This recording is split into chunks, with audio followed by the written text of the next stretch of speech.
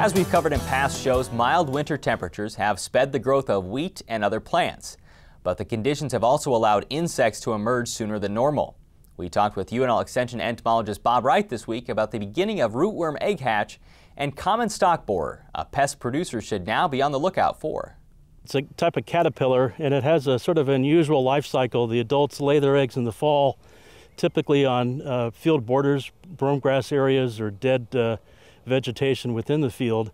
The eggs hatch out in the spring, and they start feeding out on brome grass, and then when the caterpillar gets about half grown, the plant is too small for it to complete its development, and so it starts moving out of that plant, and that's when it moves into corn and other crops. And we can predict that based on degree days. And what we're seeing now in southeast Nebraska is this is the time where people should be out checking field borders, see if they can see injury from stalk borers, and make a treatment decision pretty soon. As they move into that field, how can you notice the injury? What should you be looking for? Okay, typically they either bore into the stalk or bore in through the whorl, and so they can kill the growth in the whorl. You get dead terminal growth. That's the first sign typically of severe damage from stalk borer. You mentioned the degree days. Explain to me how that works and where we are currently, or where we're the range we're in. Well, we use degree days because that adjusts for the fact that with a year like today, this year, we can account for things rather than using calendar dates. So if we have a warm year, it predicts faster insect development.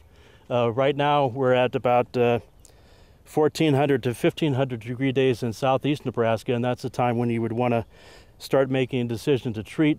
In other parts of the state, we're lower, and we're at the range about 1,300 degree days from January 1, where you should start scouting.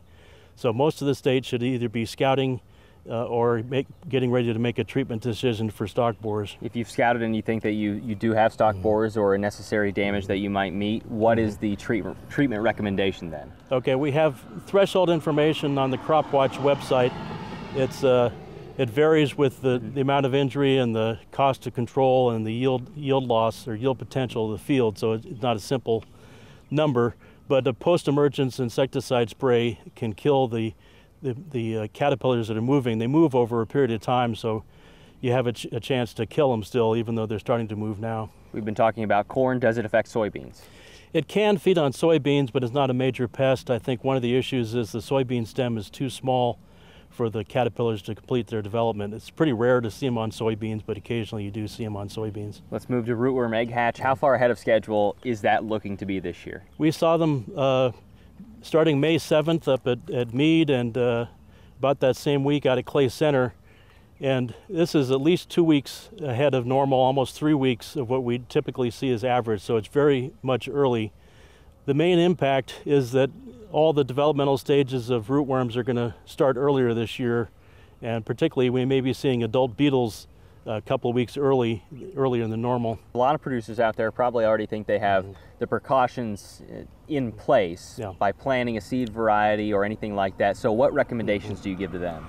Well, even if you've planted a BT corn or a seed treatment, it's good to scout for the larvae. You need to dig up the soil around the plant and look to see if you can find the larvae. Probably not right now, but in a week or two when they get bigger, it's easier to find them. And there are some post-emergence insecticides you can apply if you need to.